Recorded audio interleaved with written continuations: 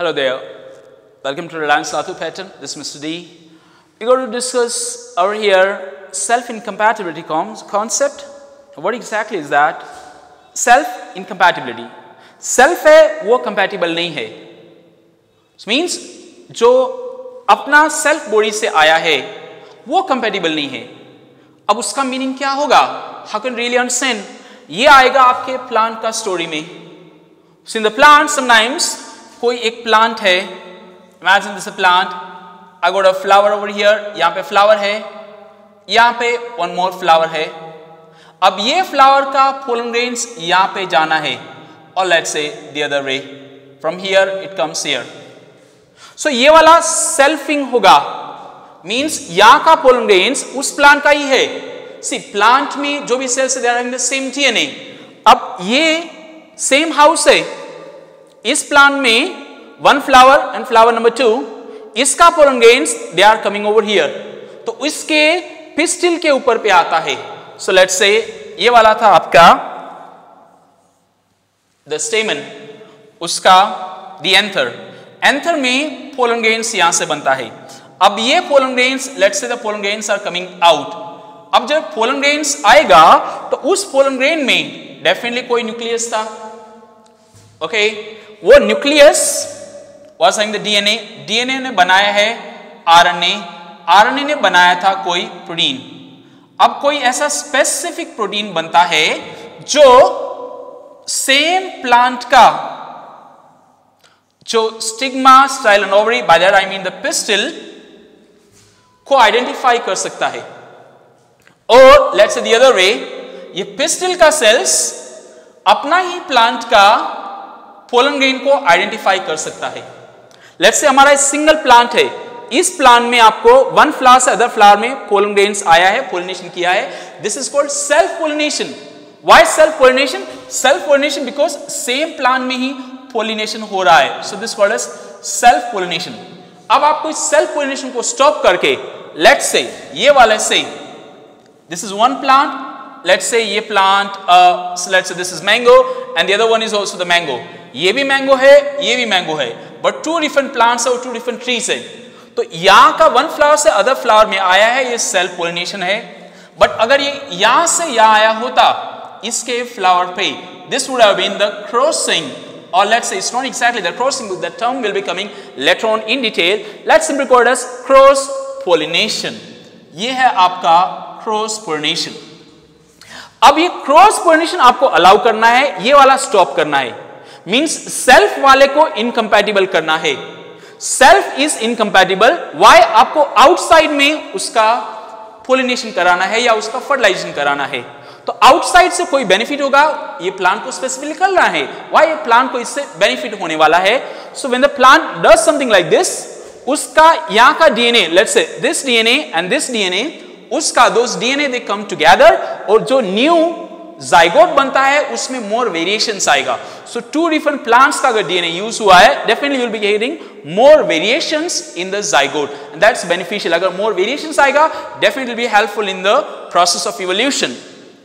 So what I want, I need more characteristics or let's say variations in the characteristics. Variation लाना है तो आपको इससे यहाँ पे क्रॉस पोलिनेशन करना होगा, because different plants का DNA आएगा तो variations आएगा, variations आएगा तो evolution होगा. Sometimes variations they become so helpful in adjusting yourself or the adjustment of organism with the environment. उसका survival में help करता है. So variations लाना है, variations लाना है तो क्रॉस ऐसे कराना होगा, क्रॉस पोलिनेशन. तो आपको सेल्फ पोलिनेशन को स्टॉप करना होगा. अब self pollination, how to stop that self pollination? Imagine this was my the स्टेमन, in that this was the anther. From the anther the pollen grain comes out. This pollen grain is landing on to the stigma. इस flower में जो pistil था उस pistil के stigma पे इसका landing हुआ है. After landing over here, let's say it's just trying to come down.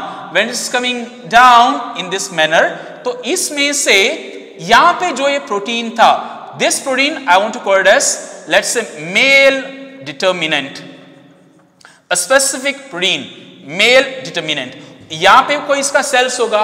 ये जो है आपका this is stigma and this is my style. In the style का जो सेल्स होगा, now they are going to recognise that some cell is coming over here. इस cell के ये सरफेस पे जब ये प्रोटीन यहां पे आता है, उसका मैचिंग अदर प्रोटीन से होगा। जो प्रोटीन यहां पे मींस स्टाइल के सेल्स में प्रेजेंट है, वो स्टाइल के सेल्स में जो प्रोटीन है, this is called as female determinant और simply called as female protein.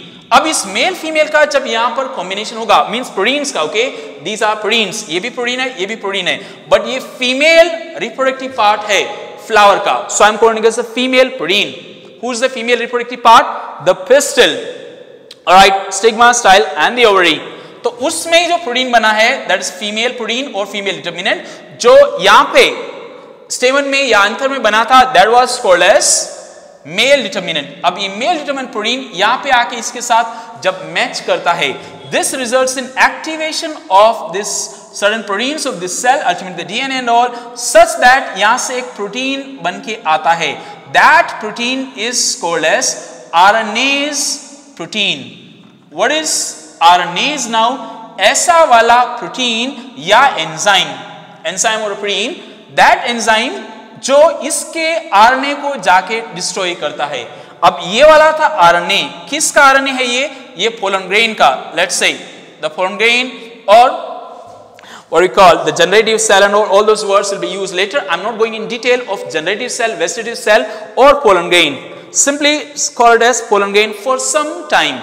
तो इसको जब आपने pollen grain या what we call generative cell बोला है, उसका जो आरएनए है that RNA is being destroyed. उसके आरएनए को आपने डिस्ट्रॉय किया है। जब आरएनए का डिस्ट्रॉय होगा, definitely this cell itself will have to die or this nucleus will have to die. तो उससे क्या होगा? This will not be able to come down. अगर ये डाउन में आता ही नहीं है तो आपका फीमेल गैमेट तो यहां पे है, दिस फीमेल गैमेट उसका फर्टिलाइजेशन नहीं होगा, और अगर फर्टिलाइजेशन नहीं हुआ, जाइगोट फॉर्मेशन नहीं होगा, जाइगोट फॉर्मेशन नहीं होगा, simply there will be no seed formation, means ये रिप्रोडक्शन ही नहीं होगा, और simply let's say there is no fertilisation after this process. Why? आपने इसको किल किया है। कैसे किल किया है? आपने इसको किल किया है बाय यूजिंग सम एंजाइम और प्रोटीन। कौन सा एंजाइम यूज किया है? आरएनएज। ये कैसे बना है? बिकॉज यहां पर कोई मैचिंग हुआ था, किसका? टू प्रोटीन्स का। कौन सा प्रोटीन से ये?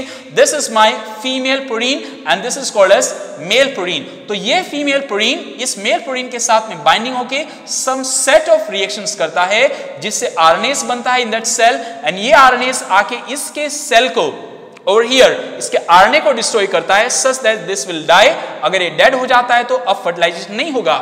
सिंपल, नो फर्टिलाइजेशन मींस यहां से यहां पे जब पोलिनेशन हुआ तो इसमें फर्टिलाइजेशन नहीं हुआ है। तो सेम प्लांट में आपने रिजेक्शन किया है, so you can also called as self rejection. तो सेल्फ वाले को आपने रिजेक्ट किया है, बट आपने अदर वाले को इन दिस मैनर आप सेल्फ को रिजेक्ट करके क्रॉस पोलिनेशन को प्रमोट करते हो। सो जब क्रॉस पोलिनेशन होगा तो मोर वेरिएशंस आएगा। व्हाई? इसका DNA the slightly different DNA, alright, little bit of the different DNA, तो उससे वेरिएशंस आएगा। अगर वेरिएशंस आएगा डेफिनेटली तो उससे न्यू प्रोटीन्स फॉर्मेशन का चांसेस होता है, उससे इवोल्यूशन में बेनिफिट होगा। Definitely we will be studying that topic later on in the evolution chapter, but ये सेल्फ इनकम्पैटिबिलिटी में it's a topic, it's a process in the plant. उसको ये प्लांट्स में होता है।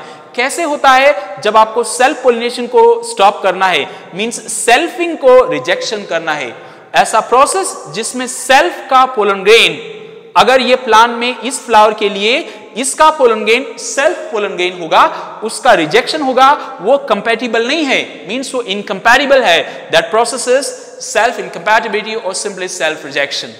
सो in this manner you can simply avoid self pollination और उससे cross pollination promotion hoga. Definitely it's much advantageous to the plants, and this is a great process responsible for advancement of the plants, the angiosperms and all. All right, thank you so much.